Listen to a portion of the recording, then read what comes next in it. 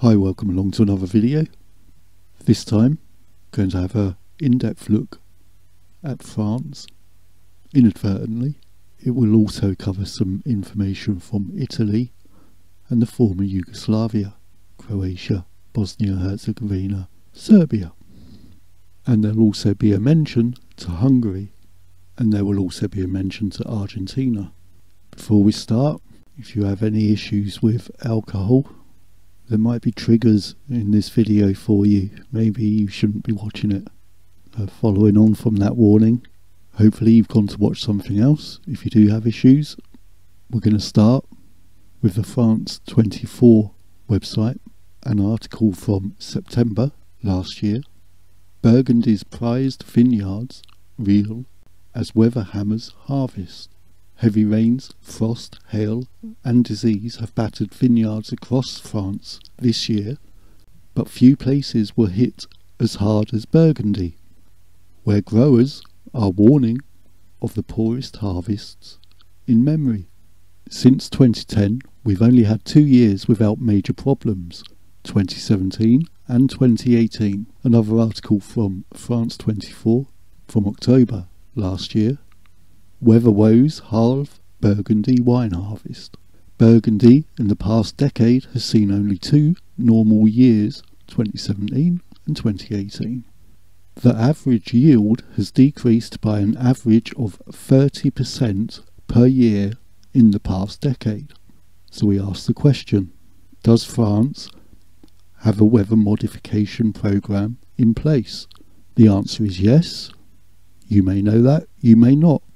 So looking for further information on that, from September 2013, cloud seeding drifts from Beijing to Burgundy. Taking note of the illustrations left and right, they show Beaujolais vignerons using cannons circa 1900 as an early form of cloud seeding to prevent hail-damaged vines. So that was 120 years ago that the first efforts, even if their concepts did not work, there were efforts to modify the weather 120 years ago in France. Taking a further look in the 2013 article, the suggestion is it's now time to look at ways to prevent the disastrous weather from occurring again. Keen to install machines that send silver iodide crystals into the sky to seed clouds and reduce the size of hailstones. These machines are essential for 2014, so we'll presume they're not in place yet then. As per 2013, the deputy chairman of the Burgundy Wine Board notes that cloud seeding is already used in the south of France, though the cost is high. Nevertheless, he is not ruling it out. It is a possibility, but we need to find a way for everyone to share the costs. So even though it's essential for 2014, the implementation of it, it's already being used in France, the south of France. So we know 2013 there is a weather modification program in place in France via another wine website. Last week, that's the 27th of January 2021, so nearly a year ago, the wine growers decided to implement a joint hail defence network that will cover 7,500 hectares, involving some 900 growers. The system is Taurus, and it involves a radar to detect potential hail clouds, and then a series of 37 launchers. These release helium balloons that get sucked up by the updrafts, and then at the right altitude release calcium chloride to act as a nucleating agent. So if we take a quick look at Taurus, intelligent and competitive cloud seeding solution to face hail risk. Because of climate change, storms, including hailstorms, have increased by more than 350%. They are becoming more violent, more difficult to predict, and are striking at any time, day or night. They are causing a lot of financial and material damages. Here we find some information under the action section LICO, smart balloon, seeds the clouds at the right place in the right time. So we'll learn some more about that. With LICO, you'll be able to seed the clouds in less than 10 minutes. Each balloon can embark either with 23 grams of silver iodide or 220 grams of hygroscopic salts, up to 2,000 meters in altitude, and fits with civil air regulations. So they've developed two launchers, the LICO Nomad and the LICO Sobli. There's some of the names that use Celery's solutions. Hyundai is a big one there, of course. So back to the article from 2013, ANELFA is a non-profit organisation that began in the 1950s that studies and prevents hail in France. Okay, well that suggests then, if they've been preventing hail, experimenting since the 1950s, that the extreme storms mentioned just now, that are due to climate change, might possibly also be down to 70 years worth of weather modification. It's worth keeping in mind. In 2015, they installed 126 ground generators in Burgundy to protect 42,000 hectares of vineyards. ANELFA also worked with the University of Budapest, installing 68 generators in the region. So if we take a quick look at ANELFA, the website is in French, and there's also an English version. French Hail Prevention Project. Operation. The ANELFA field activities take place each year from April to October. The area covered by the ANELFA is distributed over 4 regions and represents a total of 55,000 kilometres squared. These areas keep getting bigger. There's a map of the 4 areas concerned. About 650 manually activated ground generators are ready to be switched on by volunteers, essentially farmers and wine growers. In the results are based on insurance data. The ANELFA first noted that damages recorded by the hail insurers were weaker in the departments equipped with generators than in the surrounding regions. The decrease is about 40%. It could also be suggested, therefore, that there was an increase in damage in the other areas from the weather modification. Just because there was 40% less claims in the regions with generators, that doesn't mean the storm was 40% weaker. You could easily suggest that the damage was increased in the other areas, and that's why they had more claims. It's very clever wording on their site. There is a major hail control program in Mendoza, Argentina, which is financed by the Ministry of Economy. They have 2 radars, 4 twin-engine planes for weather modification, and 12 ground generators. So there's your confirmation that Argentina are doing it. Hungary are doing it. France are doing it. If we look for more information from 2017, vineyards in Burgundy in eastern France will be the first in the country. We might as well stop it there, because it just doesn't sound like it's the first in the country in 2017, does it? So in that article, there's a section called Controversy.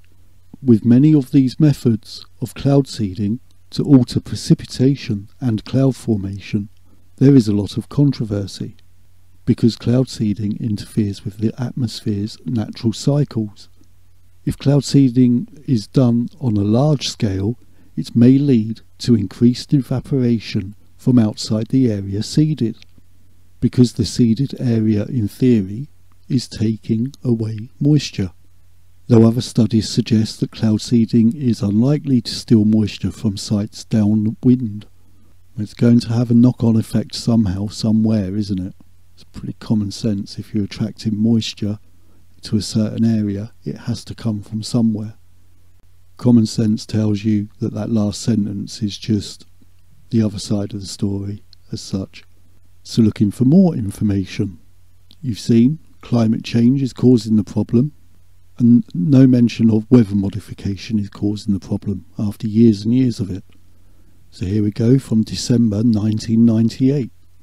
A physical evaluation of a hail suppression project in south-western France.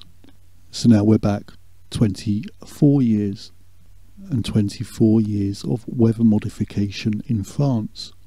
So if we look for the source of that paper in the American Meteorological Society journals, there it is from 1998, and we find in the abstract, during the years 1988 to 1995, 630 point hailfalls were recorded on 53 hail days with seeding.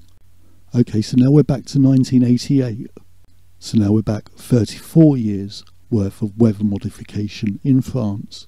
So looking for more information on this VINIAS website, at the end of the article there are a few links, mostly in the French language.